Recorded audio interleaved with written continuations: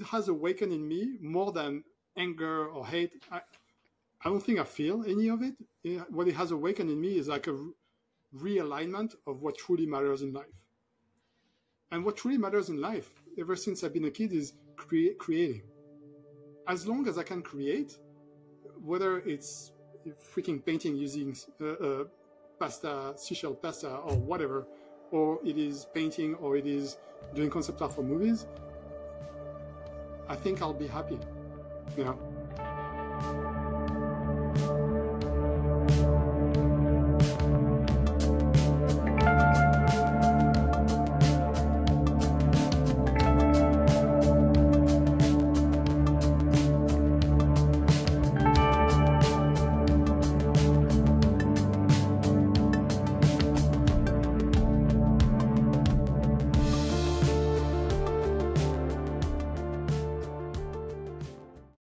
I feel like I was a completely different human being at this time. So much happened. Oh my god.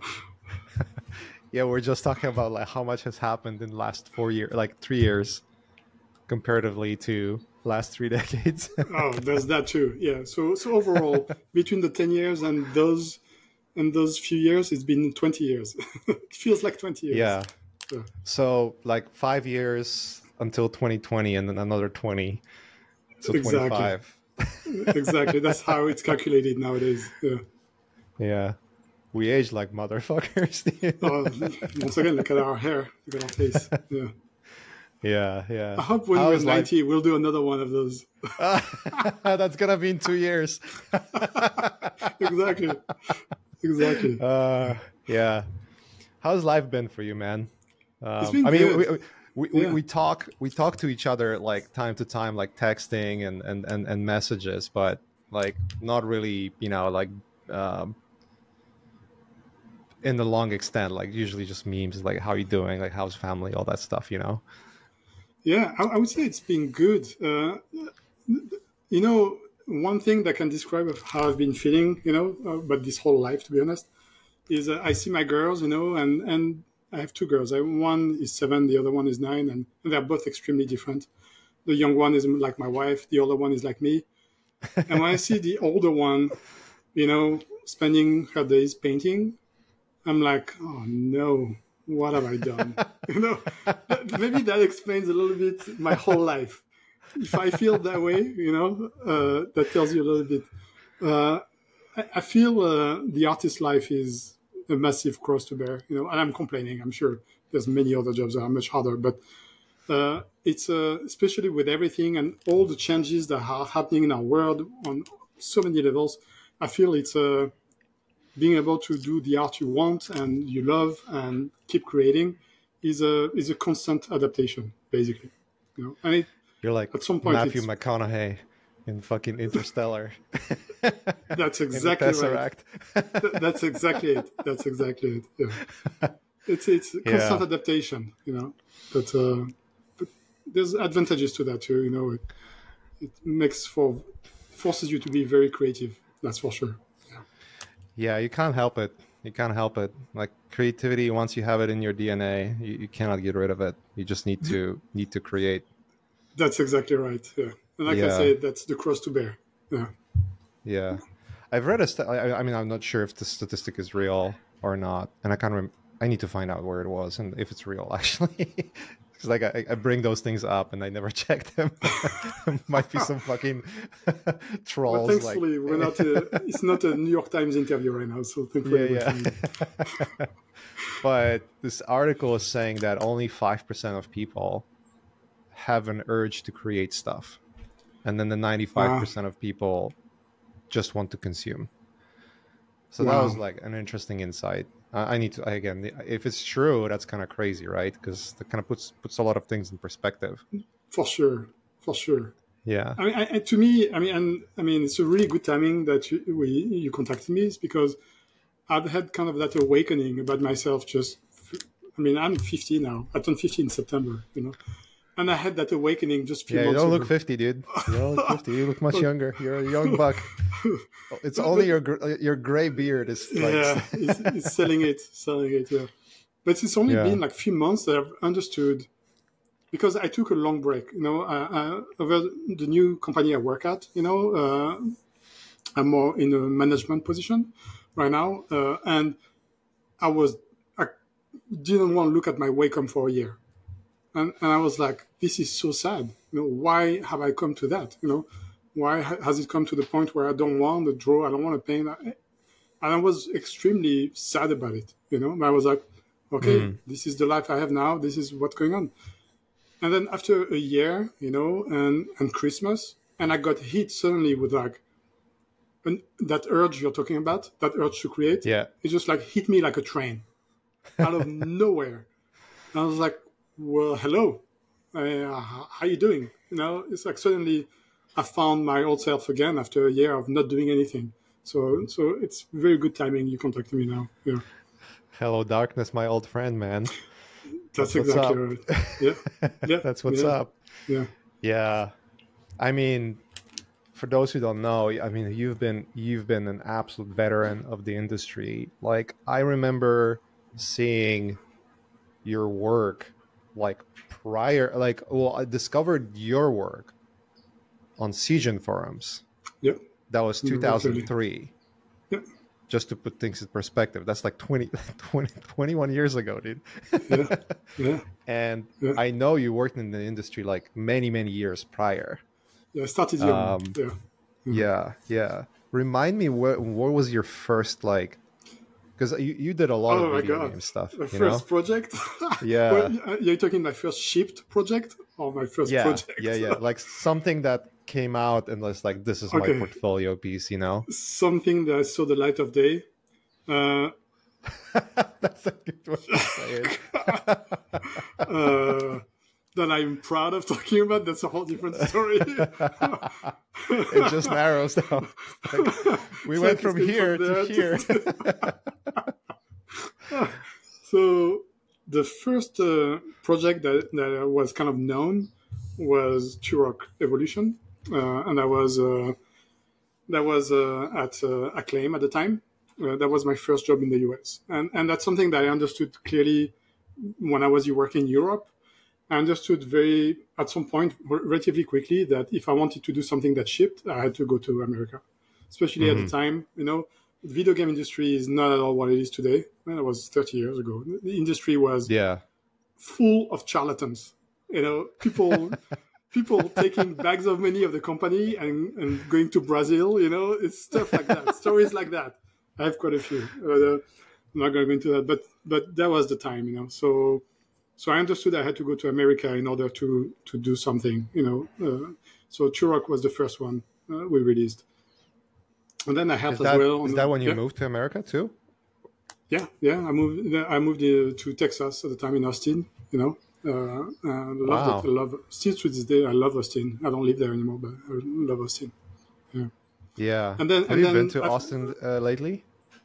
I haven't been in a while, but I saw Austin before it was anything, and then after, and I saw the whole transition, and it's really it's shocking to see how cities develop, how lives change, how urbanism changes. As soon as money comes in the game, cities just transform right away.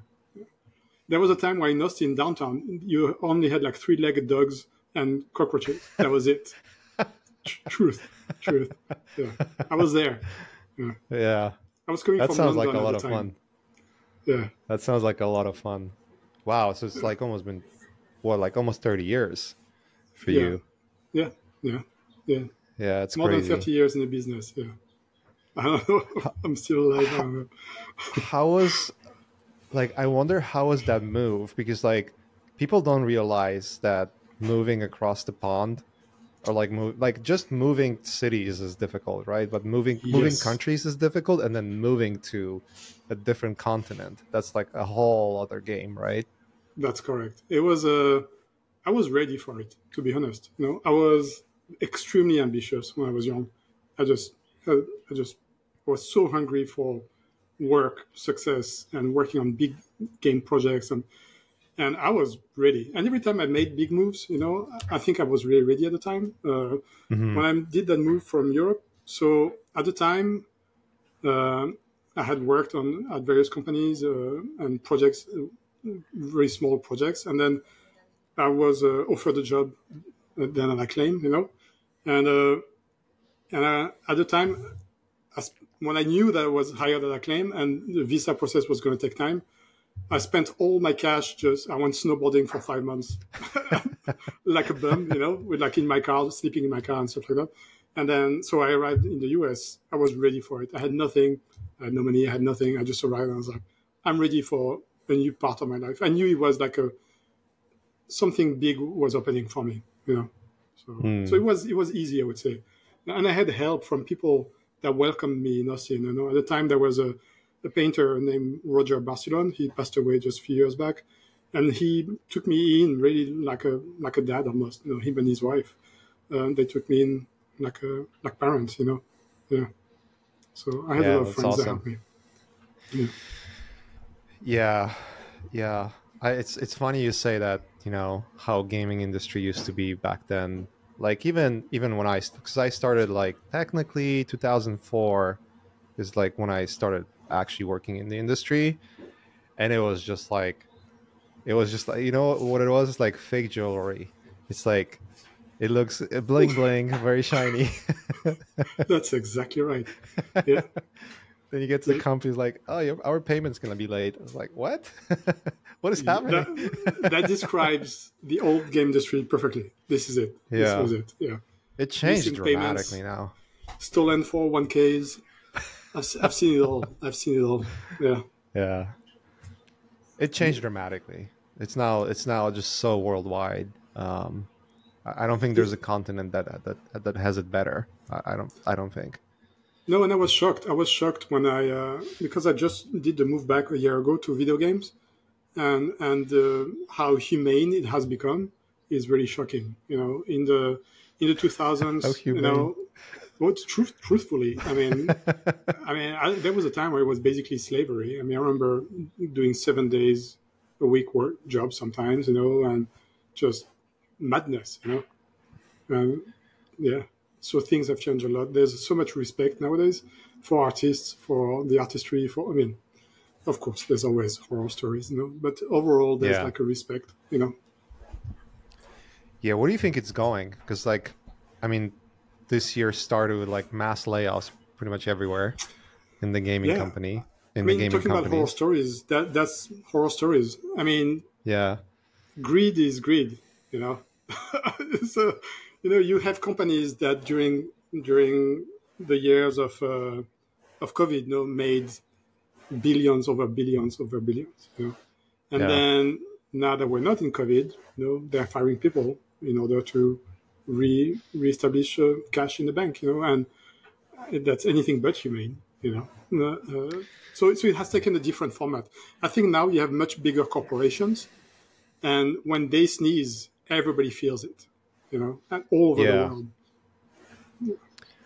That's true. I think there was quite a bit of overhiring going on too, and I wonder if you had the same experience. But I've been working in a couple of game studios, and in all of them, I started in this kind of garage form. So it was Crytek. There were two big ones. It was Crytek and Naughty Dog. Those are like two big ones I've spent most of my career in, almost 10 years combined. And when I started at Crytek, it was like 50 people. Like the whole team was 50 people in this small Bavarian town, Coburg. It was like 2 houses appropriated to be basically a studio. And it was, and then they grew to like 400 people in like a few years. Yeah. Right. And then the same thing happened with Naughty Dog. When I joined Naughty Dog, it was like 100 with a change. And when I left, it was like triple the size and like 2 projects, concurrently.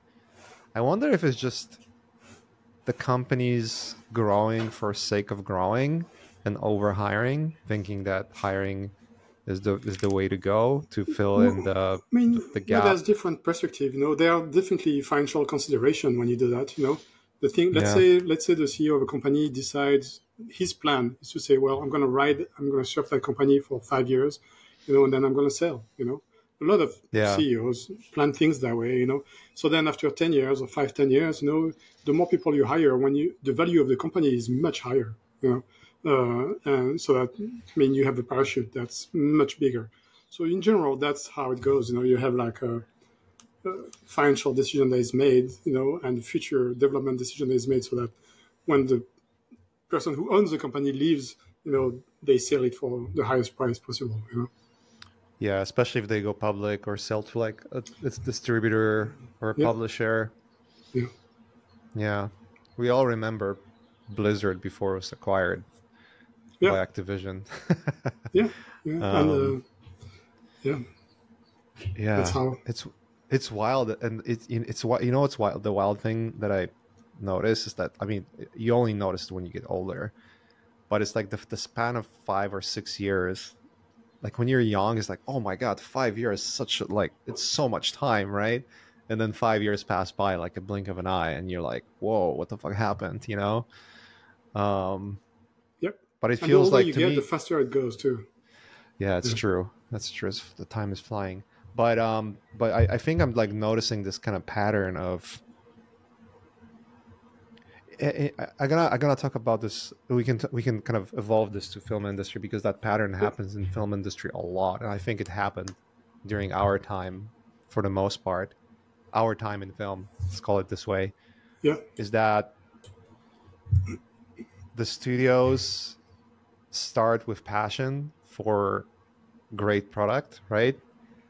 And then the managers take over, who Well, are I mean, like it's a not really artists. yeah. Well, the things that we have felt kind of a microcosm of what the movie industry has been. The movie industry has been around for 100 years now, something like this.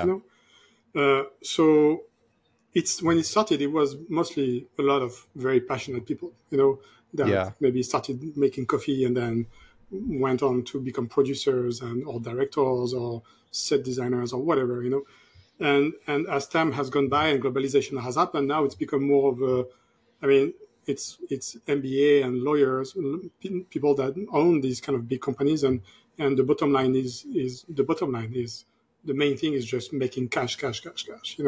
yeah, So, and we arrived at the point, you and I in that movie industry where it was already like this, and was already shifting, where budgets were getting lower, where the work was becoming more difficult, and you had to fight for basically every time you jump from project to another, you had, as you know, we talked about it, you have to fight for your paycheck to be reflective of your abilities. Always yeah. have to prove yourself, and it's getting worse and worse. There's no doubt about that. Yeah. Yeah, I've definitely noticed like the pressure has been there in last, like especially last 2 or 3 years, like since COVID. Definitely a massive amount of pressure to lower cost. Um, when was you joined the film industry a little sooner than I did? What was the first film you worked on? The first film I worked on was Tron Legacy. Tron Legacy. Yeah, I I remember had that. done You actually. did excellent work for that, dude. I had done a comic book for. I had done a comic book for I Am Legend. Actually, I'd done 2 comic books for I Am Legend. Oh, okay. Yeah, When was that? That was like obviously before just before they Tron. adapted it, So right? yeah, Yeah. yeah. Dude, I Mm. remember when I saw it when you released the Tron stuff, I was like, what the fuck, dude? That was crazy. It was just crazy to look at. It was amazing. Some I of was my young. favorite work from you, for sure. Thank you. I was Um, young. yeah. That was Joe Kosinski, right? Yes, yeah, I love him. Joe Kosinski's Great project. director. Yeah, And then you worked on the sequel, right? I think we were I all, worked on a but you bunch were, of sequels, but I didn't work on the one that's being made right now. Just no, to be no, no, yeah, clear. but Yeah, the yeah. one that was canceled. I worked on I three think versions after the first one. so. We So we by three proxy of them. worked together on that one. Yeah, so three of them It got was with cancelled. Darren. Correct. Yeah, yeah, Yeah, yeah. Darren's amazing too. That was yeah, such a good time. Yeah, I think you were already in like you already left California by that yeah. time, I think. Yes, for sure. Yeah, yeah, yeah, yeah, yeah. Yeah, I joined film. I left Naughty Dog to work on Ghost in the Shell. That was my kind of foray. Ah, I But the remember Ghost now. but the Ghost in the, it's funny because the Ghost in the Shell started, and then like literally a month in got paused. Like, what the fuck they do? Yeah, that's the movie industry. Yeah, yeah, that's a pretty brutal lesson to learn from coming from games. Yes. Yeah, Yeah. but literally the same time, other production designer I used to work with, like by proxy, Owen Patterson reached out. Was like, "Hey, we're doing Captain America." It's like, "Yeah, yes, please," you know. Yeah. And that Once was like you're in and you've done a good job, yeah, it's a chain reaction after. Yeah. yeah. You make connections. Um, for me, it was I think like three or four projects in, it stopped being about like, oh, this is a great project idea or a great film or a great script. It was like, who is the production designer? You know, like, Yeah. is it What someone team I is? know? And it's Which yeah, team is that? Yeah. yeah. Is it a fun team to work with? Exactly. Yeah. There's Yeah, no doubt that, I mean, looking back, I mean, all the projects I worked on, all the projects I work on, like compared to like the importance that my family has in my life, is like a drop, so what matters is truly the people I was with, the memories I have with. I still communicate almost on a daily basis with all the people I worked with in the movie industry because I love those guys to death, and we went through battles together, and it's such amazing memories. I miss it. I miss there was an addiction to the movie industry where it was almost like, I don't know, I've never taken it, but crack cocaine, where like everything is intense, everything is in a hurry, everything has to happen now, and because of that, your level is like goes tenfold just over a month period, And that's something extremely addicting to that. There's also something extremely destructive about that. yeah, yeah. It's a very, very kind of fast paced. We gotta move fast. We don't have a lot of budget. There has to be this has to be done. That has to be done. Yeah, Um, did and you it's not true. notice? I mean, they have a huge amount of budget, but not for you. Yeah, but not for you. Not for you. And in credits, you're behind the guy who drove the fucking food. Yep, yeah, yeah. Well, I mean, hierarchy, important. Yeah, Food is yeah, more yeah, yeah. important than I've always said, and that's the thing. Food Like, is more important than art. yeah, than concept art. It is, and the things that I've always said, when I give classes or whatever, I ask people, what do you think concept art is important for? And everybody's like, inspiration and to give ideas to the director. I'm like, wrong. The only reason why they are concept artists is to save money. That's the only reason.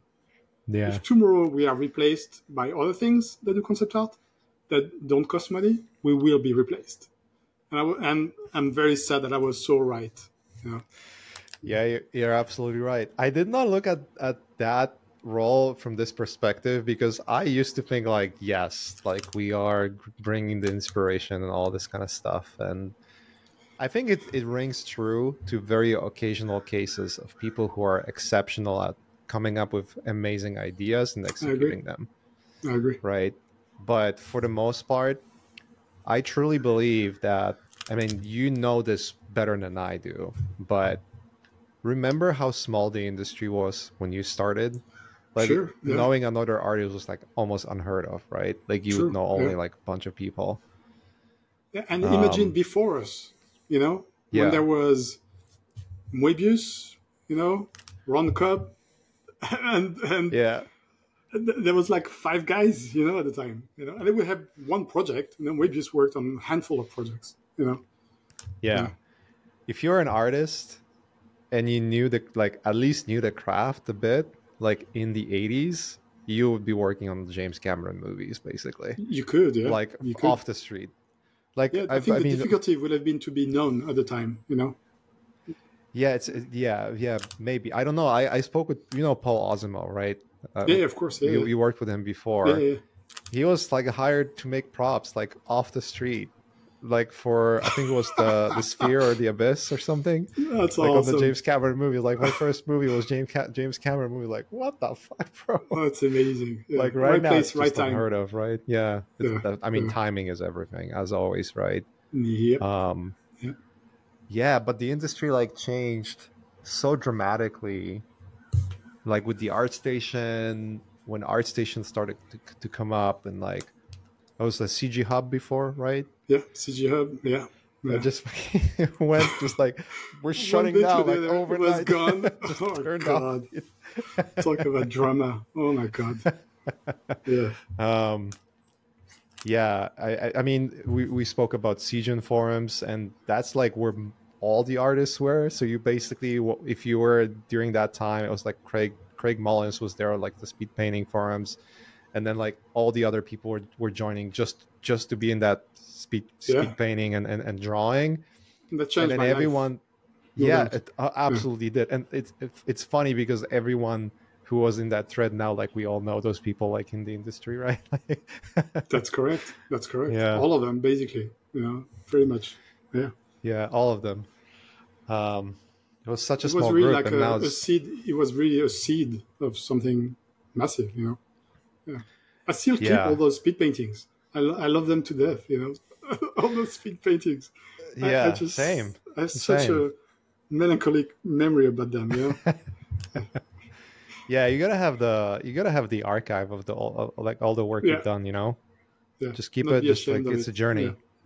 yeah. Yeah, no Exactly. way. Yeah, it actually makes me want to post like some of like the really really old shitty stuff. It's I like have this is so how it much started. pride of it. So much pride. Yeah. Quite. And yeah. Go ahead. Sorry. Go ahead. Hmm. No, and I was gonna say, and Craig Mullins was the king of it all. We were all his minions, basically. Yeah, he's the granddaddy Yeah. of all art, all digital art. Yeah. Yeah. I wanted to say that quite ironically, all those old shitty speed paintings are probably more valuable than like all those amazing rendered art that we do now. I fully agree. Fully Yeah. agree. In the Yeah. limitations and the yeah. What do you like? So, I mean, obviously, it kind of leads to the big elephant in the room, which is the AI. Sure. Yeah. What is your take on this all? Like, based on, I mean, when was it the first time it kind of made a massive splash? It was like 2022, right? It was like almost Yeah, 2 years it's ago. 3 years ago, I would say. Yeah, that's when it Yeah. hit me. That's when I had the big realization. That's when it hit me. I saw It the was the the Mid writing on the Journey, wall. right? Basically, it was a stable diffusion for me. Okay. Okay. That arrived before Midjourney, and it was kind of like the hippie version, the free that you could find and install. It was a nightmare to install, and I tested it because I was like, if something is going to take my job, I want to understand how it works. Yeah. And yes, as soon as I tried it, I was like, yeah, this is game over for a big part of the industry. Yeah, Yeah. I had a same realization. That was 2 years ago, Mid Journey, when it came out in the summer, where you could join the beta on like Discord yeah, and start like, I mean, myself and Ash were just going back and forth about this. Like, dude, like what the fuck? And that was just like like compared to now, it was just like you were impressed by that. Like, what's wrong with you? yeah. That's You true. know? So it asks the question, where is it going? Yeah. Have you seen the Sora release? Yeah, I have. Yeah, of course. Yeah, yeah. Yeah. Yeah. I That's mean, where it's going. every time there's a new release, and that's the thing that's funny is that a lot of art director, operation designers know that maybe using AI, they're like, yeah, I'm not hiring concept artists anymore or whatever. Yeah. The thing they don't realize that it's coming for them too. By the way, Yeah. it's It's like coming for it's coming everybody. for everybody. That's Yeah. that's what, and that's the first post I did on Instagram about AI. That's what I said. I said, yeah. I mean, I'm worried about my job, sure, but I'm more worried about what the army is going to do with that. I'm more worried about what countries are going to do with that. I'm more worried about what dictators are going to do with that than my job currently. Yes, it's important, but Yeah. there are a lot of more worrying things coming with AI, and positive things. Yeah. I think the most so I was speaking with Steven Zapata. I was like a year and a half ago. I was like right when the updated Stable Diffusion came out, which had like really amazing looking characters. And his assessments were like spot on. It's like, because I asked him, where do you think it's going? And he was something along the lines of like, I think it's gonna go beyond people just prompting. It's just like it's gonna be like TikTok in a way where it reads your behavior and then feeds you automatically with generated stuff as you're looking at it, right? Yeah. And then whatever your expression, like face expression, is going to be, whether you liked it or not, is just going to adjust Yeah. and automatically create like kind of your own dystopian reality. Yeah, and that's true. And the way it's going, you will be able probably to have different filters on any movie you want to watch, or any game you want to watch, or any skin. You can skin your own game. You can skin your own with whatever, your face everywhere, or whatever fantasy you may have. But the thing is that, to me, the biggest thing that's coming with AI is that there was a split in our industry already. As persons, as artists, we were split. There was a part of us that was artistic, and a part of us that was industrial. It's always been like that. Whether it's when we had to deliver speed paintings at a crazy rate, or whether we had to create like a bunch of 3D environments, it's always faster, faster, faster in order to answer production. Okay. And that split is becoming less and less tenable. We are both artists and industrial people. We are little factories. Concept artists have always been little factories. And that separation is getting deeper with AI. And I think what it's going to create is actually a re-evaluation of true art, painted art, like sketch art on paper, something physical, and a reorganization of what we call industrial work, our industry. To me, that's the echoes that are going, the ripples. How do you think it's going to affect like social media? Well, it's already been affecting social already media. Does, right? But like, what do you think? Because there's like multiple layers of it all, right? I mean, so deep. We spoke about photo bashing and all this kind of stuff. Like, remember when photo bashing became a thing? Like, if you were photo bashing in the beginning, you were just getting hate left and right. The witch like, hunting, you fucking cheater. the witch hunting. So it's funny because you and I we come from speed painting, and I'm like, people were asking me, don't you think it's horrible that people use photos or that? And I was like, it's not that people use photo that bothers me. Is the fact that it means that painting is not going to be as looked forward to. You see what I mean? To me, it was more like the death of painting, which I've always loved, and that hurt me. I was like, that's sad. And then I was like, okay, well, I'll do photo bashing. And I've always sucked at it really bad. So when 3D arrived, I was like, screw photo bashing. I'm going straight into 3D, because I sucked so bad at photo bashing. But to me, it was more like the death. But yeah, every time there's like a massive switch, there are witch hunts. There's self-proclaimed messiah that come with them. People that say, follow me. This is the right way. This is the honorable way. And I'm like, okay, great. You go on a freaking step in order to make you shine, to be a warrior in a shining armor, but it's irrelevant. With AI, I would say that most of it is irrelevant. Yeah, it's also a different world too, right? Because like when 3D was encroaching into like illustration and concept art, and prior to that photo bashing, and prior to that digital art, I don't think there was that many avenues to like monetize. Let's put it this way, like monetize the work, right? Because I mean, I don't know if your parents were telling you that when you were growing up, but mine did, saying like, don't be an artist, you're gonna starve on the street. Of course. I mean, I had to hide to draw when I was a kid. Yeah. My dad was furious when he would see me draw, So yeah, I know exactly what you're talking about. Yeah. That's funny. And it's like the only avenue that was actually pretty lucrative. So a lot of I mean, our careers were great, like all things considered, and still are. I feel extremely lucky. Extremely lucky. Yes. Right. When you end up working in like Hollywood or for big video games companies, and this is talking about you're putting all like blood, sweat, and tears for like many years and losing, like shaving years from your life basically to get there. You can get in a position where you're like doing really well, like all things considered. But I think I agree with your sentiment that there's a lot of this kind of industrialized kind of approach that was only available back then for the longest time, where you would either go into like a video games industry or film. Like if early on you're in film, you're doing really well, but you would go to film or like comic book. Yeah, comic book was kind of the birth of it all, and so funny. I love documentaries, and YouTube. That's a great thing about YouTube, that YouTube has started releasing so many documentaries about comic books, and everything that we're going through in many ways they've been through already. The greed, the industrialization, the mechanization of a lot of things. And there's a lot to learn from the comic book industry, I think.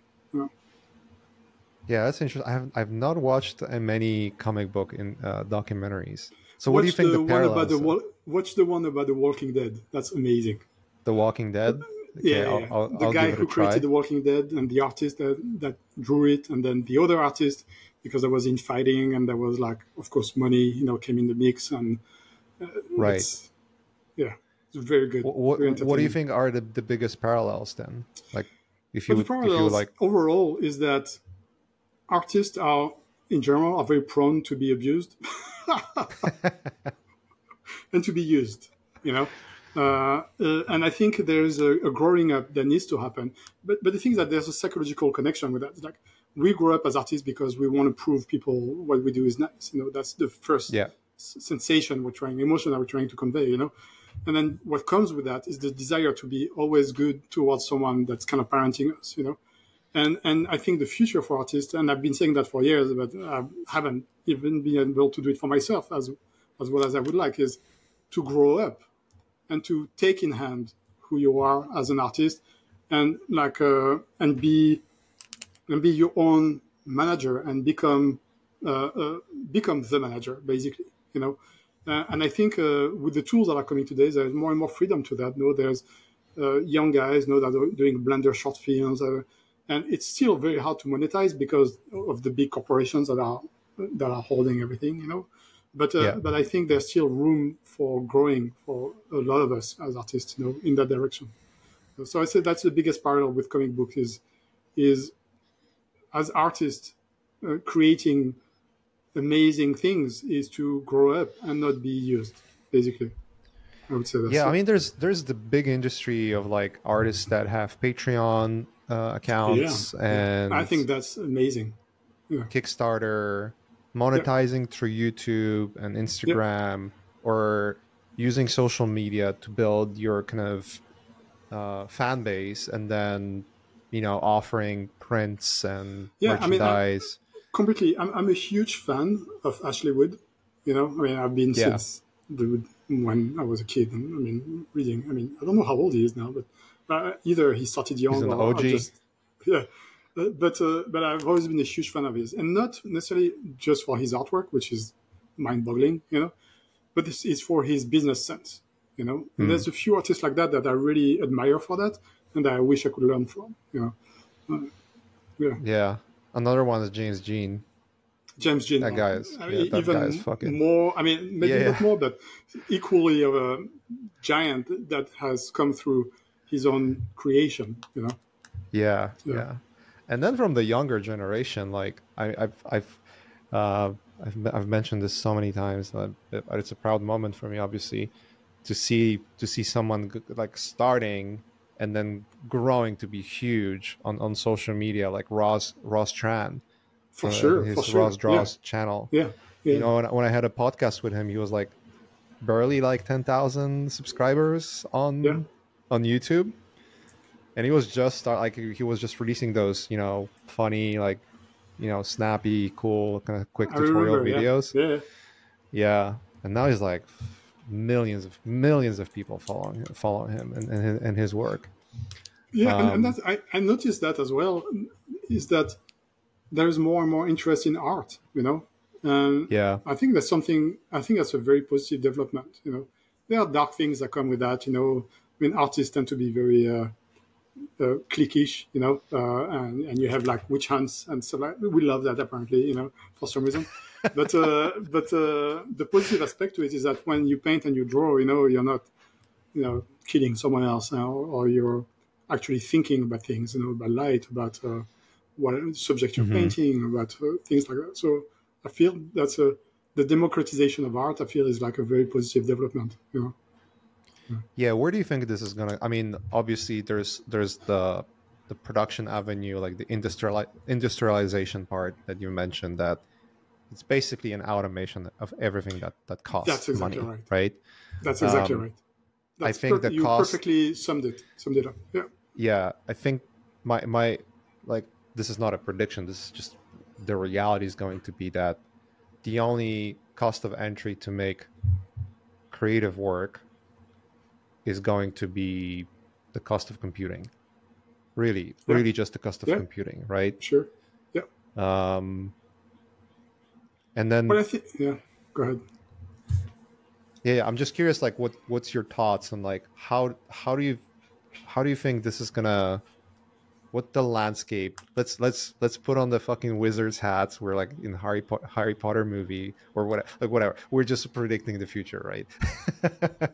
Yeah. What's gonna happen, and let's give it like a realistic timeline of 5 years, So because 10 years from so now it's like impossible to predict, right? so what I can assure you is that no one can tell.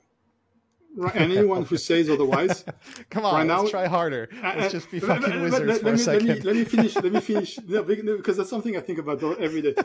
Let me finish because I am not going to leave you there. But the thing is that I think about it a lot. Especially when I see my 9-year-old daughter who wants to paint. Yeah. And she's like, "I want to write stories. I want to paint. I want to do a comic book." I'm like, "Oh God," and I'm thinking, well, there's two ways I can do this. I can go either like my parents, my dad, especially who was like, "Don't draw. Don't do it. If I see you draw, you'll be punished or whatever.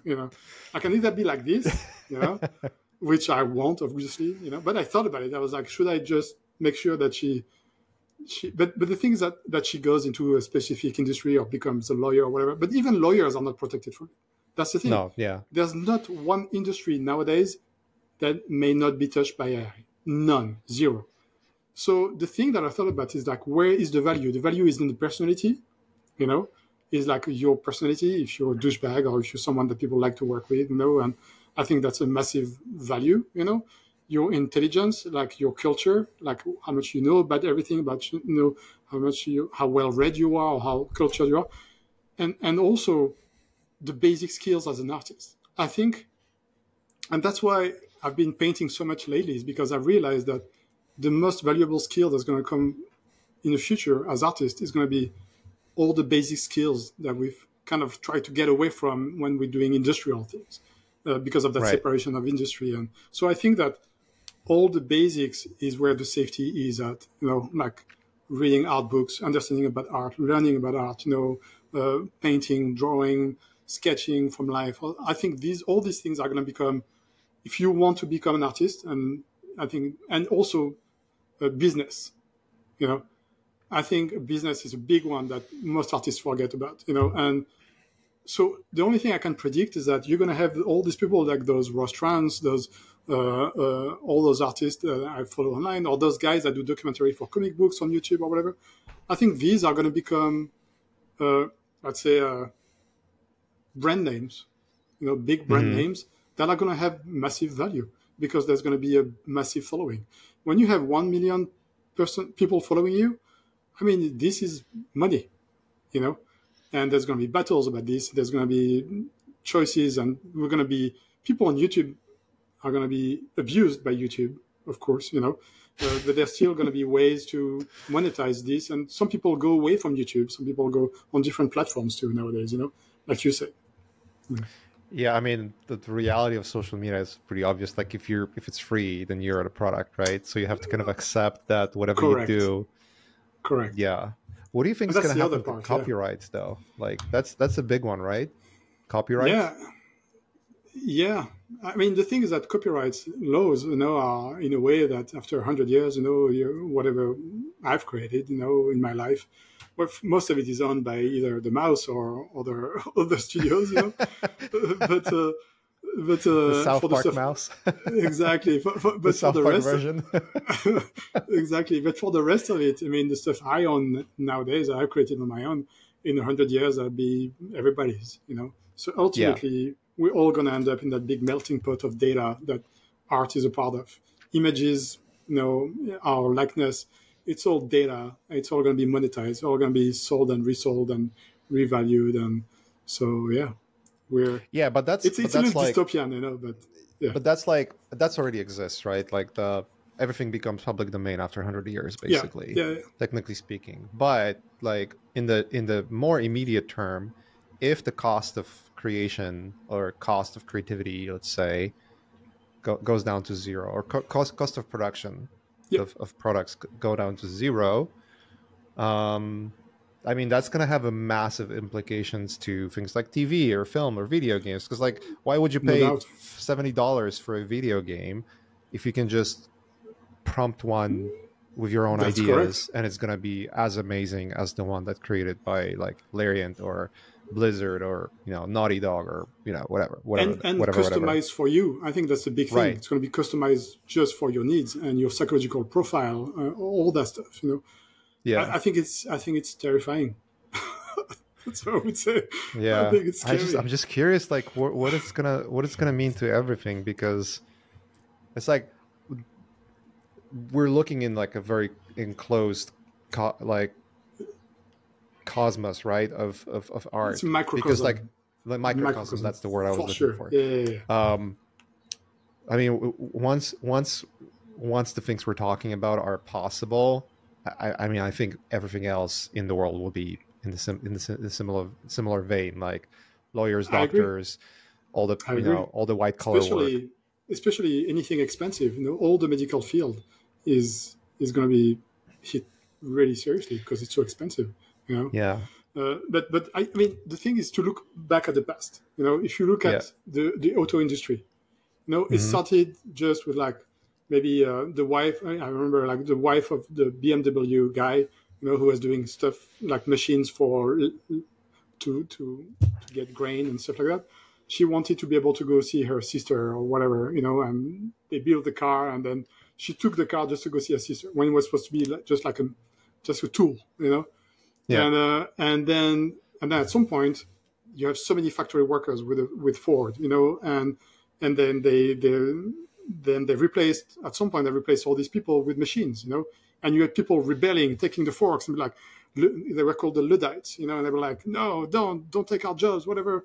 Well, history has not proven itself very well for those people, right? Because now no one builds cars by hand, or very few little parts, So, and what it does is that the world has to readjust to different part of where the needs are.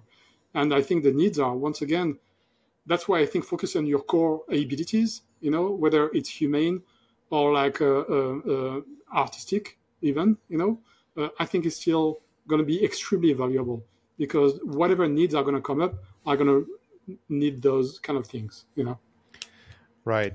Until we get fooled by real-time, realistic humans created by AI that are more convincing than actual humans, I think that when that's happened, that's very dystopian. But I think until then, yes, like a human personalities and communities will matter a lot, right? Well, if you want to go that far, if they really that's where you want to go, I wonder how far that is. Is it like 10 years from now? I mean, or sooner. I highly recommend a book. It's called Homo Deus. It's by Yuval Harari. Okay. A lot of these answers are answered in that book. And it's called Homo Deus because at some point, machine, humans merging, it's going to happen sooner than we think. And at that point, possibilities are going to be very different from the limitations that we have currently. Whether it's physical, like breathing, flying, whatever. But then also thinking, like the needs that we have today, about feeding our family and making sure that we have enough money in the bank are going to be relevant 50 years from now, And I cannot predict what they're going to be, but it's going to be a lot about that merging, of AI and ourselves. We're just either AI is going to take off from this planet and leave us alone, or it's going to merge with us, I mean, we're kind of already are with this, right? With the phones. Completely. Yeah. Okay. Yeah. The funniest part is just like trying to pinpoint and predict anything. Like it felt impossible doing that 10 years, like 15 years ago, thinking where the industry is gonna go. And now it's just like completely just you're just might as well just throw darts in the air and see where it lands, you know? Yeah, and we're at the mercy of powers, like big corporations again that are developing AI, but also governments that are completely behind on that subject, and we're at the mercy of this storm that's happening in slow motion, and it's very hard to predict anything. Yeah. What do you think? I mean, you've mentioned like honing in on personal skills. I agree. Like, I think there's going to be a niche industry that's related to like traditional art. I think the much bigger industry, and I mean, again, I'm not even predicting. I'm just thinking loud. I'm not sure how much of it's going to be true. I see an opportunity where your sort of like personal brands will matter. Building personal brands, or Fully, building your own IPs.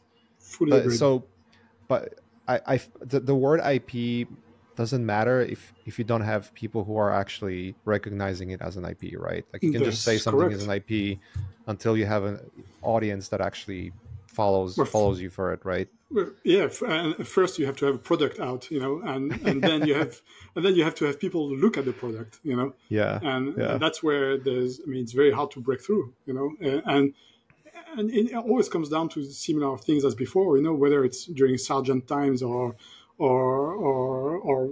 I mean, it's like there's a hype that comes with it, like how hyped can you be hyped, how and it's also timing, like you said earlier on. Like an yeah, artist arriving at the right time, doing the right product. It's not easy. It's I think it's very hard to do that. A few people have done it, and even yeah, then, they did not necessarily succeed. yeah. It's like the melting pot of timing, luck, and by luck I mean having enough of skills and enough of like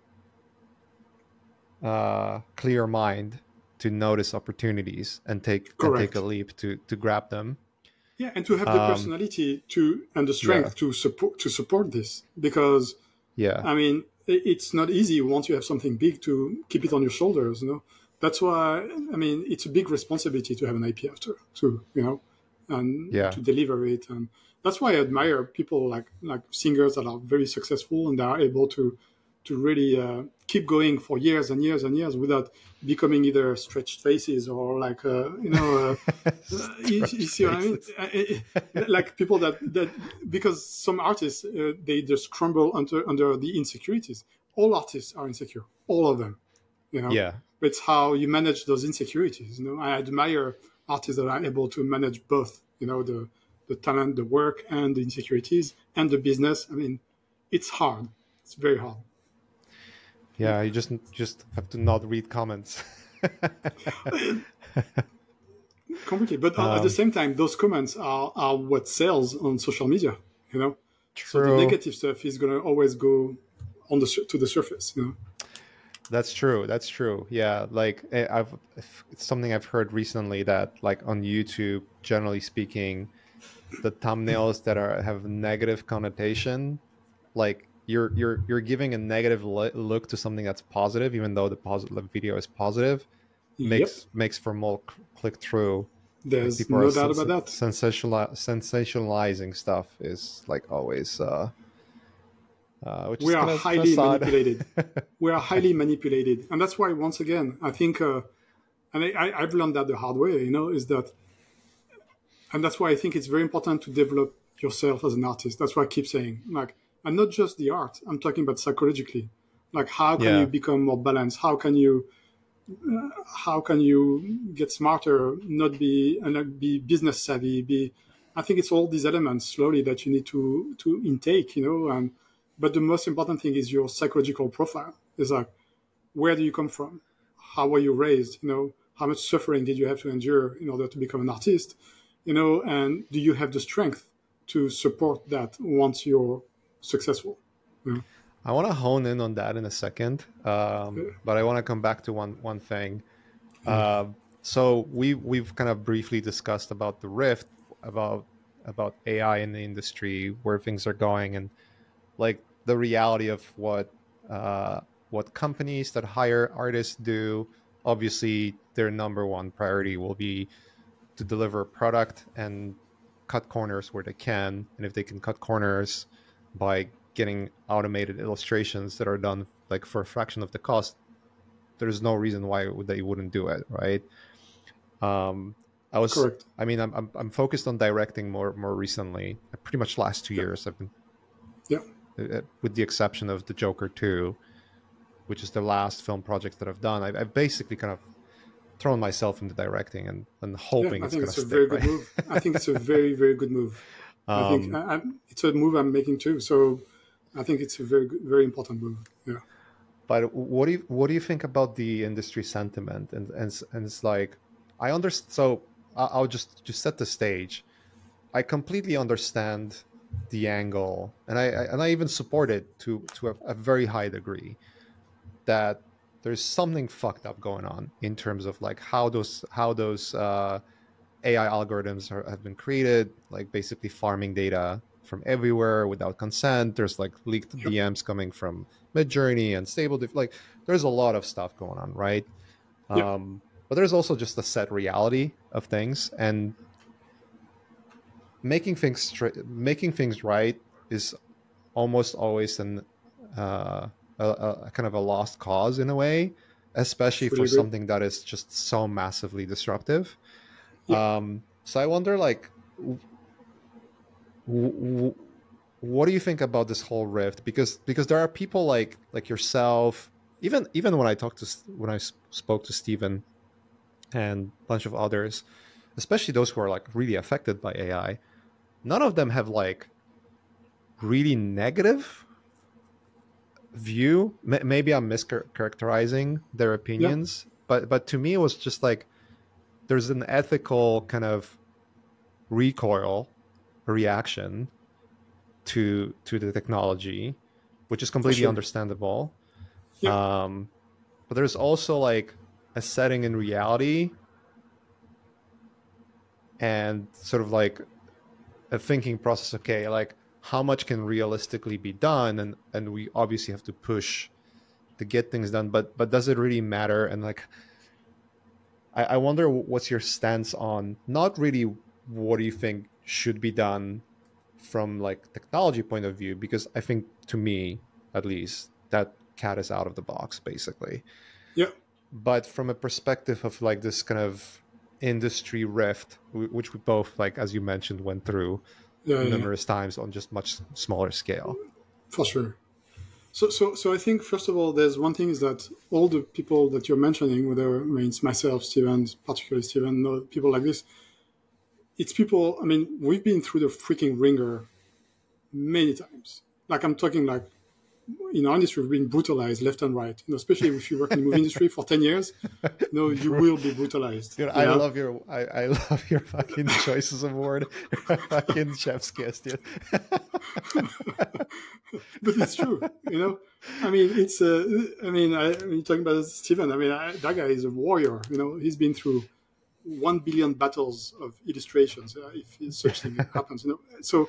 Yeah. So it's the kind of guy, and I feel somewhat similar about myself. That I feel like if you put Steven like in a, if you put Steve like on the street tomorrow, I can assure you that by the end of the week, he'll find a way to make money.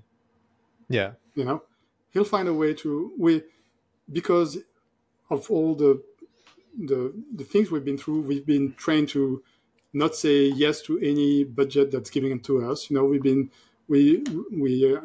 trained to refuse budgets that are ridiculous. You know, Yeah. we've been trained to fight for ourselves. You know, and maybe when you're in the studio like full time, it's not the same. You're much more protected, which is what they want, by the way. But there's something about being a free agent for a while that teaches you a lot of brutal lessons. That's what I mean by that. You know, Right. Yeah. Yeah. So I think the first reaction, I mean, at least for myself and for Steven, I said earlier on, my reaction was like, okay, well, concept art is potentially game over. That's what I still think that way. I still think that there's a concept art as we knew it is gone. That's my point of view. For sure. There's something else that's coming, and right now it's from AI. Yes, there are like a legal horror going on with our work. I mean, a lot of people complain about it, but a big part of the work that's been ingested by those AI is a lot of our work, my work, your work. I can assure you is in there. I know it's in there. But at the same time, like, okay, well, there's a shift of cards. Does it bother you that it's in there? So the thing is that I've never had a lot of ego, maybe at least in my eyes, maybe my work says differently. Just saying that shows that maybe I have a lot of ego, But just like... exactly. But I always felt like, I'm 50. How much more do I have left to live? Truthfully, right?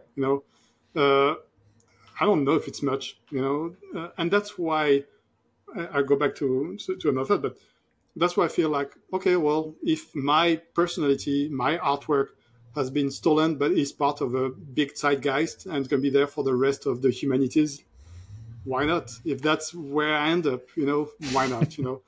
But the thing and that's why I'm coming back more and more to physical art, is because what's more important than this for me, all the years I worked on in the industry, on studio, whatever, is the legacy I leave to my kids. Like, is my daughter gonna have a painting on the wall that I did, when she's 80? I would hope so, more than she's gonna watch a freaking movie that has topped in over a month and then collapsed and no one talked about it ever again.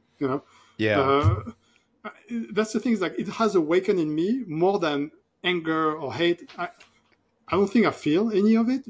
What it has awakened in me is like a realignment of what truly matters in life. And what truly matters in life, ever since I've been a kid, is creating. As long as I can create, whether it's freaking painting using seashell pasta or whatever, or it is painting, or it is doing concept art for movies, I think I'll be happy. And it's easy for me to say that because I've worked all these years, and people may think, oh, well, but he's done all this, so now he said he has money or whatever. Nothing is ever said. I'm a concept artist. I'm not a freaking banker, okay? It's not like I have $1 billion saved in my bank account, So people's reality, I think reality is very twisted for a lot of people too, Like, I'm an artist. I'm not a billionaire, And at that point of my life, seeing AI coming, seeing all this coming, I don't feel necessarily fear, although I made a switch in my career, so I had some fear. But it's more of an awakening. What truly matters to me. Sorry for the long-winded answer, But no. Keep going. Yeah. Keep going. I love to listen. Yeah, it's more what's in your head, really. Yeah, and as I'm talking, I feel like I'm in therapy too. I'm bouncing this of you because I'm like, how is he going to react to the crazy things I'm saying, and how can we go from there? But I feel that my family is what centers me, and when I see my kids that want to create, I'm like, what are they going to need for the future? And it's a very hard question to answer. Yeah. With kids, it's obviously our responsibility. If you have kids, it's your responsibility to put them in the best position that they can be, to be the most equipped to have a wonderful life, right? But the choices they're gonna make is the choices they're gonna make. I truly believe that they just need to make choices, even if they're bad choices. Yeah. Because lessons learned early, especially like failing really hard early on, will prepare them for a better life. Later down the road. That's exactly right. That's exactly right.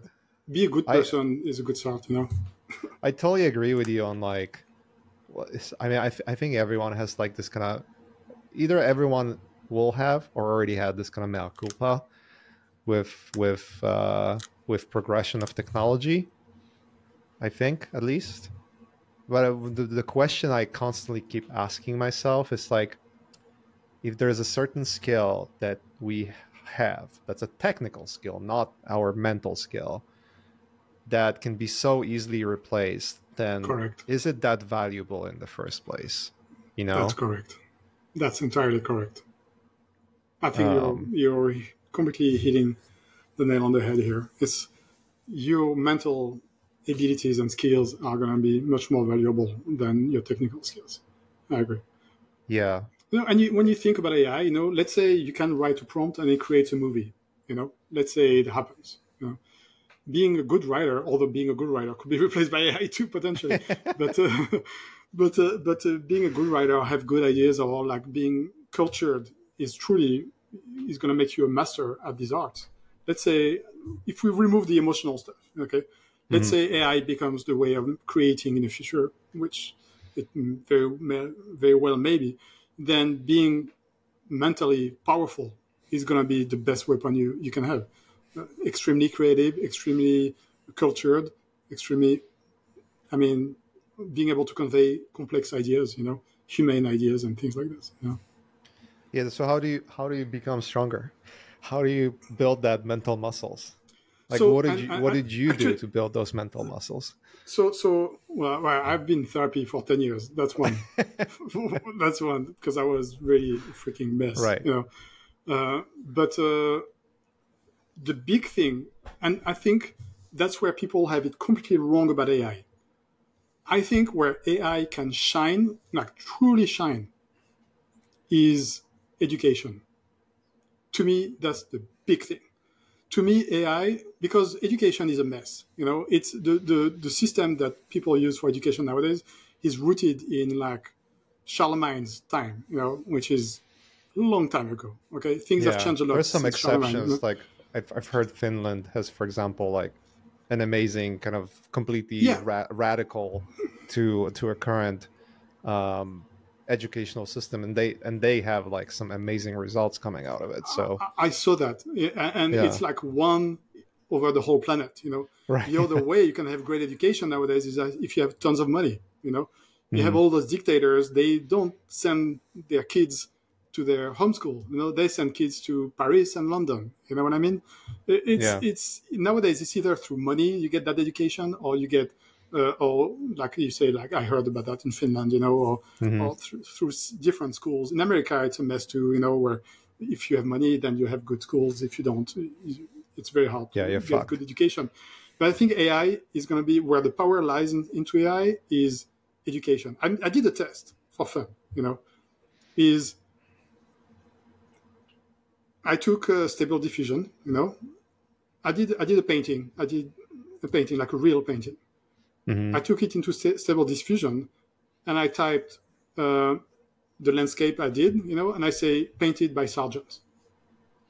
And what it came back to me was mind-boggling. I could tell with the image that was sent back to me that I could basically backward engineer how Sargent could have maybe done my painting if he had been me, basically. Right. Imagine the power that it is. Imagine that you need to go into therapy, for example, and you call Freud and like, hey, please, Freud, can you, or Jung, can you Yeah. please give me for free therapy for the next 5 years? You don't think people are going to get better? People become better? I think that's where the big unused part of AI is going to be, is education and teaching and learning things. I think there's a massive, interesting thing that's there. The rest, I agree, it's destructive for now. Yeah. Yeah. There's an interesting. I don't know how much you played with ChatGPT, but there's an. I feel like ChatGPT was amazing when it was like the ChatGPT 4 specifically was amazing when it was released, and now it's kind of like stripped down the version for whatever reason. Like feels worse than it's ever been. I don't know why. Like it's just degrading. But even though like take that away, and take away the fact that it hallucinates and it comes up with like shit that doesn't exist and is wrong on a lot of things. Like don't ask it history questions; you'll come up with some shit that is probably not true because all the information is gathered from internet, let's say, and that's all the good information, like actual historical data, and all the fucking flat earthers equally. You know what I Yeah. mean? So there's a big kind of error margin that happens, but I'm pretty sure that Fully. over time that's going to get course corrected, whether for good or bad. You All know, bad. Yeah, specifically for exactly. things like history, that's Very much debatable. so. Yeah. However, let's say you want to write a like you're working in Blender and you want to do some cool stuff or come up with like functionality, or you have two different softwares. Like, man, I wish there was an app that could connect those two and make it so that I can do this thing, right? Yeah. And with something like ChatGPT, you can do it. If you can train your, like, even just by going through the motions, actually you're training your brain to think critically and connect You're dots, right? programming your brain. Right. Yeah. And so, and then the cool part is like you can ask it to give you step by step, and it's going to be like a junior level, intern level, kind of entry level thing. More recently, it actually gives you like links to videos that it finds on YouTube as well. So it's kind of Yeah. like a baby version of search engine. Yeah. But yeah, it kind of gives you. This is something that I think universities are great at.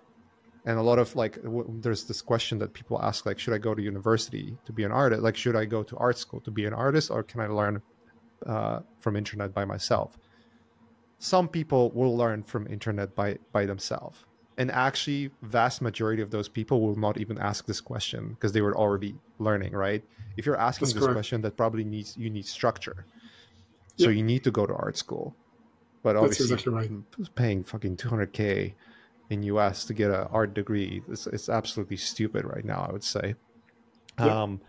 But with something like ChatGPT, you can train your brain to have that structure, to kind of force yourself to have that structure and have that critical thinking, because you can start from like very simple question, I want to do X, what should I do? And it gives you answers. And if you think critically, okay, well, let's take the first one. Can you kind of elaborate and give me more ideas, And you kind of go down the rabbit hole of Yeah. things. So I agree on the Yeah. education part. It's absolutely, you're spot on that for sure. And I think that would be a positive way of using it, Yeah. Yeah. But we're humans, and humans, the first think about making money and stealing each Yeah. other, Yeah, I which want to they've I want to done. talk about the mental strength next, because I mean I said I want to hone on this. Like you've mentioned therapies and whatnot, but do you have like your own kind of mantra that you go through life when it comes to like, how do I build that muscle? Because it's a muscle, like being resilient to things doesn't just happen because you think about being resilient to things, right? Like something either needs to Yeah, happen or you have to kind of force yourself to do things. I really think. I mean, my only answer is therapy. I mean, because I think as a human, we all are grown up little kids. If when you grew up you didn't have the structure necessary in order to have structure as an adult, I think it's Mm-hmm. almost close to impossible to catch it back. That's my take.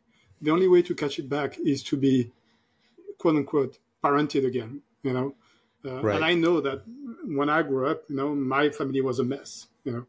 And I'm still at 50 trying to fight those defects that came from my childhood. And the only way I can get help is by seeing a professional. Which in a few years may become an AI professional. Mm-hmm. It's very plausible. I'm talking about education, but I think I wish I had. When I see all these YouTube videos of guys that are like super big, super tough, and they're like, yeah, I take protein, and then I'm such a strong dude. Whatever. It's all. People need to realize that it's all a freaking smoke and mirror.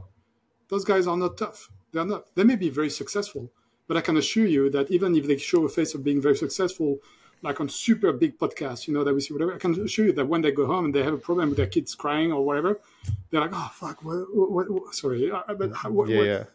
what am I going to do? I mean, parents are parents. You face similar issues. When you're a teenager, you face horrible issues, stress, and the way you look and all these things. And I think that until you've had like someone helping you structure your brain, I don't think there's a miracle solution to structure your brain. At least now. Mm. Okay, Aside yeah, that makes from sense. educating yourself. But Yeah, it's an interesting point you're making here. Like, there's always a caveat. It's like you can find shitty therapists, and like if you stay with them too long, you're fucked. You're even worse. even worse than you were starting. Yeah. And that's the other Yeah. thing. And to be able to have a therapist, you need to have insurance, health insurance. Just that alone. Yeah. If you don't, well, too bad. Especially in America. And like you say, finding the right person is extremely difficult because you have to trust that person with basically doing brain surgery. Yeah. So, Do you find doing difficult things irons your like mental strength?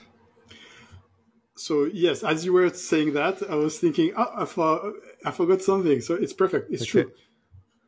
And that's why I started being an artist when I was a kid. I had trouble in my family, parents divorcing, all that stuff. My escape and my mantra, you're talking about mantra, that was it. That was drawing, that was painting. We all know, when we're doing art, the reason why we keep going back to it is because it puts us in a zone, puts us in a flow mode, And I think that is highly therapeutic. And whether you're an artist or not, I mean, you can start painting at any age, whether you've done art in your life or not, and it will be therapeutic because I think it activates multiple parts of your brain and takes you out of depression, takes you out of PTSD, or you name it. So yes, I mean, that's it. So that's the good side of the cross to bear that we have, is that when we do art, we heal ourselves, I think. I wonder. I agree. There's a very therapeutic element of being in that flow state where you're not even thinking about time, the world, or anything else. You're kind of just doing, and you're just focused, like completely focused of doing.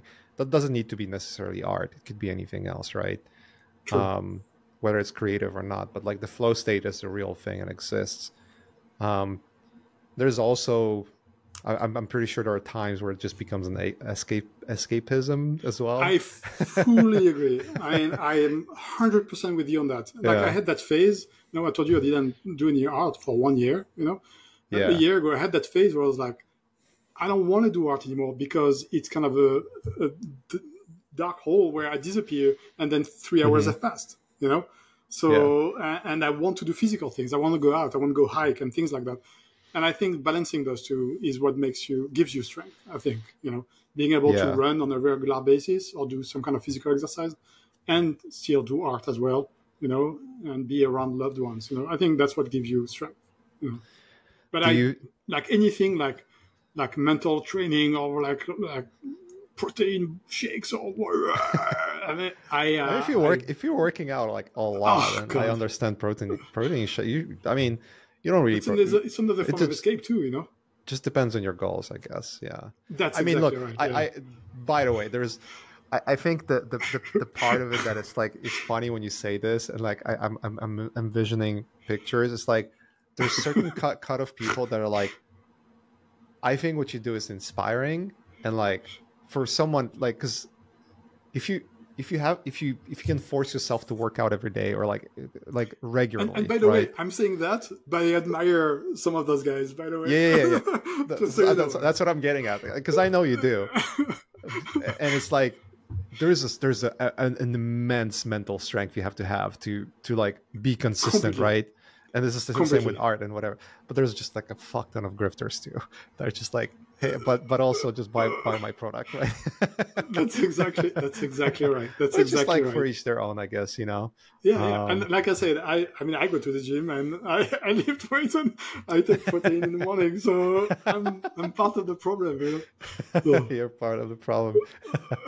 I wanted to follow up also. But that's not what gives mental strength. I guess that's what I'm trying to say. Yeah. I I don't know. Like I think it depends. Discipline. Discipline is the right word. Yeah, I agree. It definitely gives discipline. But don't you think discipline is kind of is a mental strength? Because like not everyone can is disciplined. It's a muscle. Like you have to actually. It's a muscle. It's a muscle that is taught to you as a kid. That's what I believe. I believe that discipline, you can learn at any age, but I think it's harder when you're an old dog to learn that skill. I know. Do you think for it's myself, a valuable skill, discipline? I think it's an extremely valuable skill. It's a skill that I didn't value enough for many years. That was, I'd say that was my biggest fault for many years. Yeah. So if you're a lazy bum, like how do you get disciplined then? Well, there's different motive, and that's where psychological aspect comes in place again. It's like, what is driving you? Why do you want to be successful? I know that I wanted to be successful when I was young because as an artist in France, you're valued as a bum, and the only artists that are valued in France or in Europe and maybe in general is artists that are on TV, So like, I'm going to be famous. I'm going to be making movies so I can be famous. I'm going to be an influencer. Exactly. I didn't have much more motivation. So that's what gave me drive. And the psychological thing behind it was that I wanted to prove my dad that I was good. That was the true that I discovered through therapy, is that I wanted to impress my dad, and but that's not enough to be happy. That's the issue. So wanting to impress someone is not enough to be happy. You have to find motivations that are going further than that inside yourself, Do you and think... I think discipline, that's where discipline helps, is you cannot have discipline if you don't have a clear goal, I think, basically. Right, yeah. I think it's hard. Yeah, I agree on that. Yeah, you have to have a goal because otherwise you're disciplined towards nothing, right? Yeah. Like you have to have a goal that you want to go towards. It's going to be difficult enough for you to actually have to be disciplined to actually achieve it, Yeah. But why reach that goal too? That's the question. Right. Right. Do you think, because we were talking about mental strength, I fucking love that topic, by the way. It's on my mind all the time. Especially the older you get, it's on your mind all the time. Big time, yeah. Do you think there was like really difficult life moments actually build that that mental callus, like the fucking, when you're deadlifting a bar and you get those calluses on your palms, that look like you're fucking holding a cactus. I think there's truth to it, but I think there's a price to pay too. So I think it's 50-50. Yeah, it makes you stronger and also makes you more sensitive, When I was young, I was like, girls, whatever, and then at some point I got dumped, and I really, from that day, I really took much more care into people I was with, my relationships. But so the pain really made me a much better person altogether, Right. But at the same time, made me more fragile and more insecure. So, so I think it's a double-edged sword, I think any pain comes with strengthening and weakening. Yeah. If you would have to put the most difficult thing you've ever done, mentally or otherwise, do you think that built your mental strength, or was like a 50-50? Yes, the first thing that comes to mind is the first short film I directed, years ago. It was 10, 15 years ago. That was the hardest thing I had ever done on all levels. I basically flattened my bank account. I got into depression. It took me a long while before I could release it with somewhat of a sentiment of pride, which even once released, I barely had, because what was I thinking, that my first short film was going to be good. What the hell was I thinking, And it did both. It strengthened me over a long period of time. There's mistakes that I don't do anymore, no doubt. But also it made me very insecure for a very long time. So what I said is true. Is like the strengthening doesn't necessarily become obvious right away. That's the difficult part. Yeah, because it's very difficult to put it in like once you go through something fucking difficult, like the only immediate thoughts you mostly gonna have is like, well, if you accomplish it, it's like, yes, I fucking did it. There's like a surge of dopamine, right? But sure. that goes away quickly, That's sure. just an enzyme in your brain. And that's in the best case scenario. if you have that dopamine, it means that you did something Right. you're proud of, you know? Yeah, exactly. When you do something like extremely difficult and you finish it, Yeah, if you're proud, like, yeah, there's, let's say you're proud of it, but that yeah, goes away. But there's yeah, like in the immediate, like why did I, like, there's like an immediate cost, like whether you're, exhausted or battered or no fucking doubt. fragile or whatever, right? And it's very difficult to put things into perspective because, like, there are things that you might have gone through that are becoming a life lessons that you will Fully agree. only fully realize like 5 or 10 years ahead of time, That's exactly it. That's exactly what I mean. Exactly. Yeah. Yeah, Yeah. yeah, no, and the thing is that, yeah, exactly. The pain is not necessarily right away a proven lesson, you know. Hmm. Yeah, Yeah, it's a very difficult thing to grasp because, like, I've went through like a couple of moments like that myself. Like doing the Linkin Park Lost video was so difficult. That was, and then, oh my God, that was like, holy shit, what have I done? Like yes, myself and Emily, when we kind of took on that project, it was just probably one of the most challenging projects I've ever done. I'm not There's always surprised. this, Yeah, like, I wish I had more time. I wish I had, like, there's always that. But exactly. there's like, in hindsight, there's just so much I've learned through it too, even just mentally, the That's it. Yeah. mindset shift and thinking about things. And it's funny you mentioned, like, when I asked you, like, what's the most, because, okay, I'll tell you the reason why I asked this. Like, what's the most difficult thing you've ever done? I thought you were gonna say, like, sailing through Atlantic, No, and you go, like, straight to fucking directing. It's like, my guy, like, holy shit, you're so right. well, if we want to go and talk about things that are outside of work, the most difficult thing I've ever done is trying to raise my kids. You know, Yeah, that is that's that it. is by far That's why you have all like the gray hair right now. correct. That's correct. Like way more difficult than any artistic endeavor I've ever had in my whole life. You know, big time. Yeah, Yeah. it's incredibly challenging. And I mean, well, it depends. Like, if you're just like a deadbeat dad who doesn't give a fuck, then, like, Well, it nothing does is really that too. difficult, right? That's exactly right. But and yeah, and that's the thing I was trying to remember last time is that what you were telling me is like about the difficulty of creating like a big project. And the thing is that I think in the perfect world, as artists, what you want is to have enough money. And I know some artists are at that level, by the way. I met a Yeah, few of them that are at that level.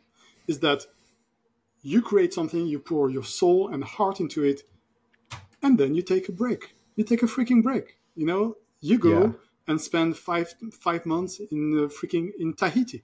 Okay, some artists, I'm talking about like big level people, directors or whatever, that have been through the ringer themselves. By the way, you know, yeah, they were able to go and break that threshold where they do have breathing. You see what I mean? The thing that in our, I know that in your life we don't have that luxury. You know, I finished my short film. My bank account was flat. You know, Amy was pregnant. We had to pay for medical bills, and there was no way I would have a break after my short film. No way. I have yeah. zero time. I had zero time to enjoy it. But ideally, in a creative world, that's what you would want. Like where you pour yourself into for 2-3 years in a project, and then you have a year to breathe. You know, Yeah. that creates mental strength.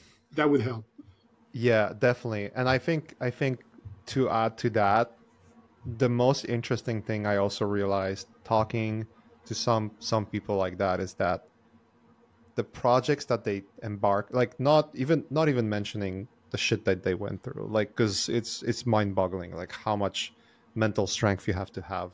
Like, talking about directing, I mean, you've been on a set of films many times. Like, once you're on the film set where you see all those lights, the whole crew, and you tens of thousands of dollars just every fucking minute just goes to the burner, Yeah, yeah. like, how much pressure and stress there is, like, guaranteed 99.99% of people who comment on YouTube is like, oh, this movie was shit, Oh, would fucking crumble under the pressure in the first 5 minutes, right?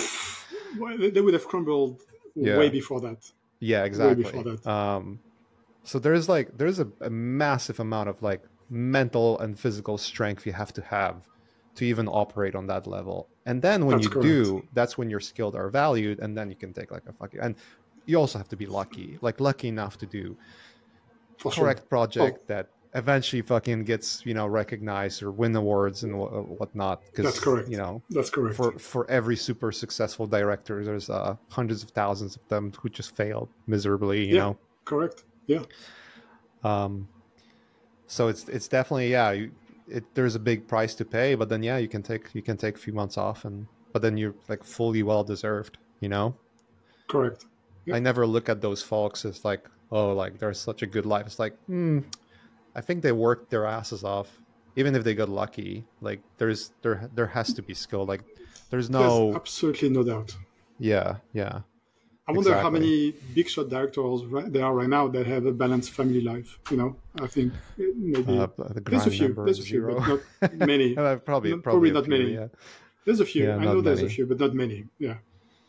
Yeah, directing is fucking horribly difficult. That's for Yeah, but sure. it's fun too.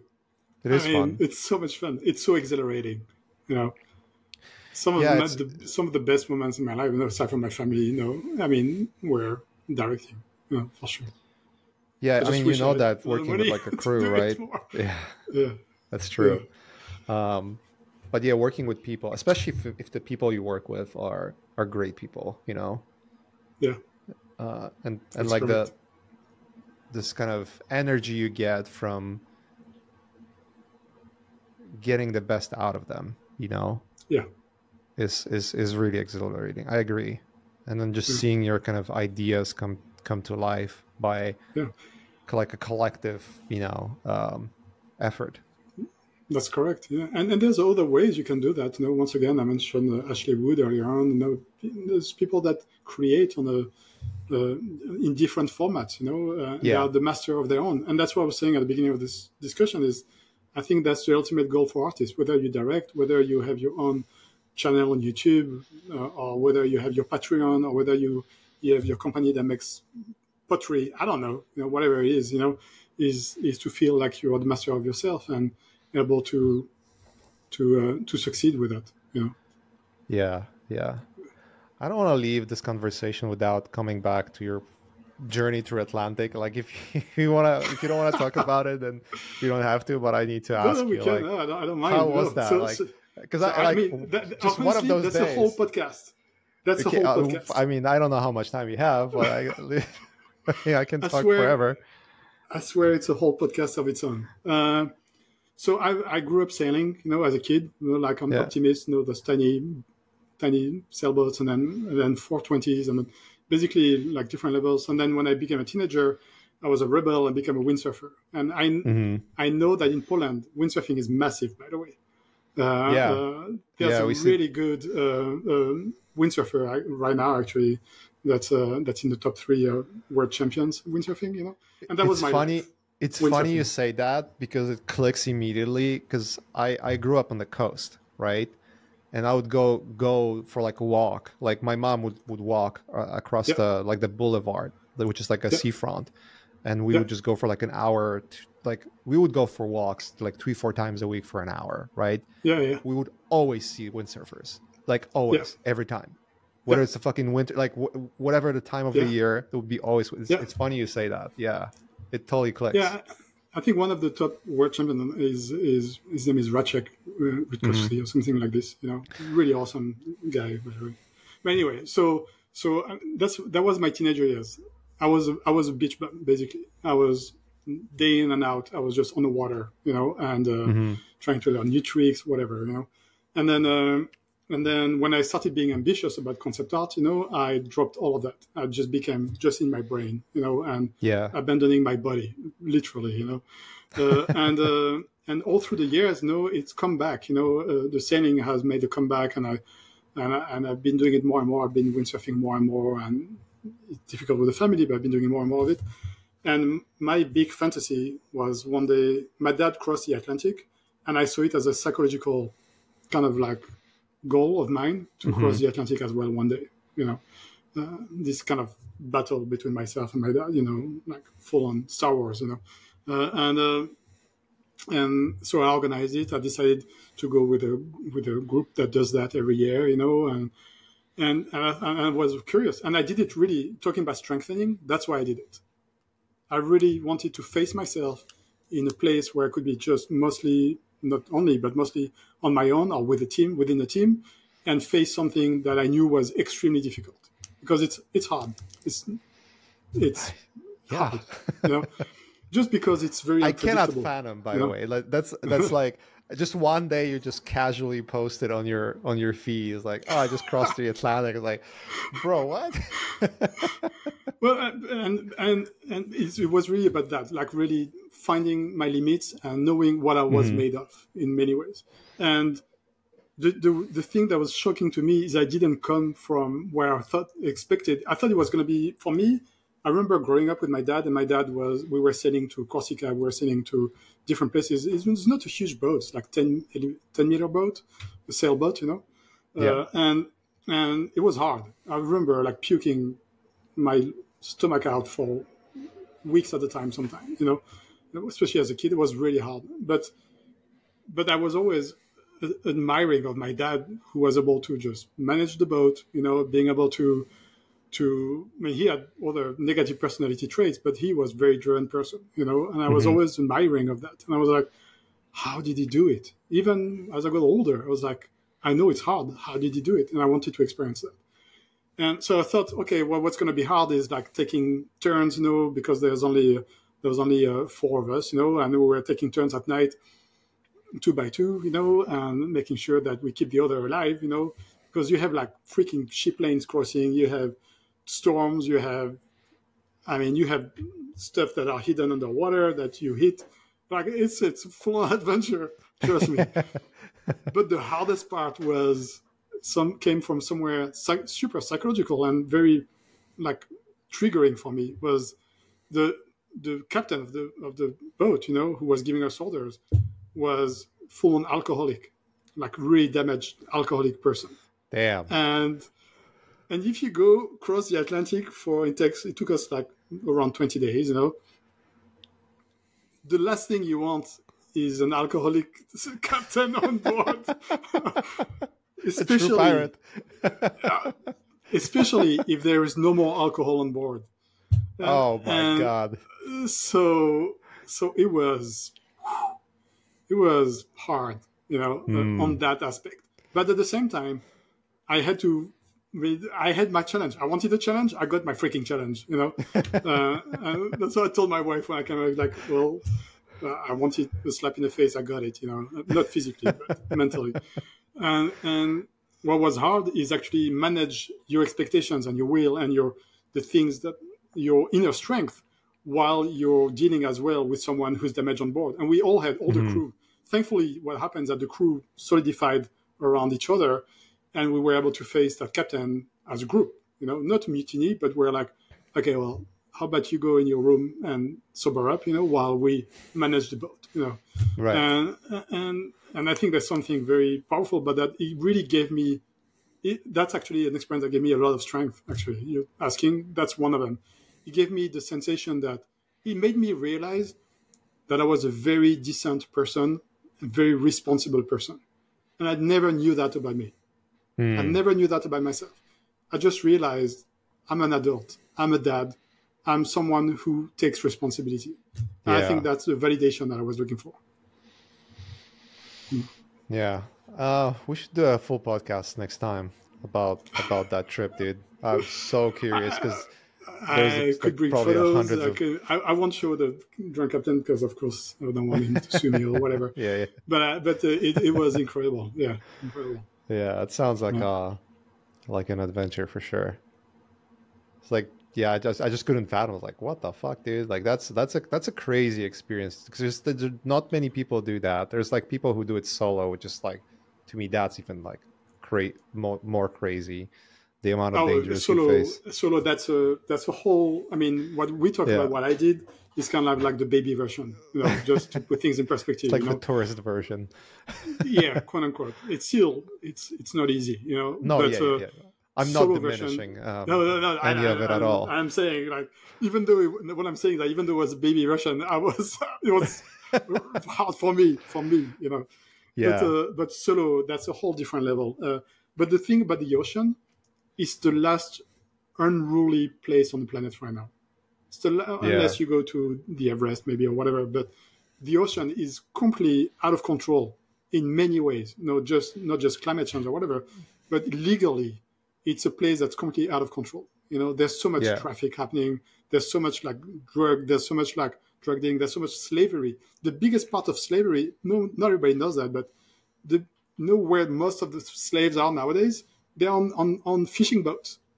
People taken from places like either Philippines or Thailand, people are enslaved on fishing boats. The fish that you eat, some people eat on a daily basis, comes from slavery, modern slavery. And there's a great book. There's a great book that's been written, but I highly recommend it. I can't remember the title or not, but anyway, I can give you the name later. But it's legally, the ocean is a complete mess. It's far worse because it's complete Mad Max. At a certain distance from the shore, laws are different depending on the country, and sometimes there are even places where there's no laws. So it's fascinating place. Yeah. So you guys have to like navigate to make it safe too. Well, yeah, because you're on a sailboat, you go where the wind tells you you're going, and it's a semi-racing sailboat, so it's like you don't sleep well. It's made of carbon, so it's like full on noisy all night long, But it's also at the same time like the movie business. It's extremely exhilarating, It's like you're on the edge for 18 days, basically, 18, 20 days. Wow. Yeah, that's great. Yeah, let's definitely, I want to do a follow-up on that. Like, as a separate podcast, just even like if we just talk privately, that would be fucking amazing. I took a day. I wrote a daily journal, so all the data is there.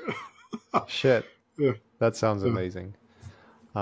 Dude, we've been talking for like an hour and 40 already. Sorry. Like, I cannot believe the fucking time is flying. We can probably wrap it up here. We have like some really good subjects going on. Is there anything you want to like mention, promote, or like talk about before we close it off? Except for following your Instagrams, the socials, I'll just plug them in the description for sure. Well, we're looking for a really good lighting artist at FunCon. Okay. That's one. Really good lighting artist, probably European based. That's one. And then we're gonna release an Unreal short film through the company which I'm still the CEO of, Pitch Dev Studios. Cool. And I'll be presenting it at Vertex in London in April. And it should be on YouTube in 2 months probably. Amazing. That sounds like a lot of fun. Yeah. Cool. All right, dude. Super awesome to catch up, man.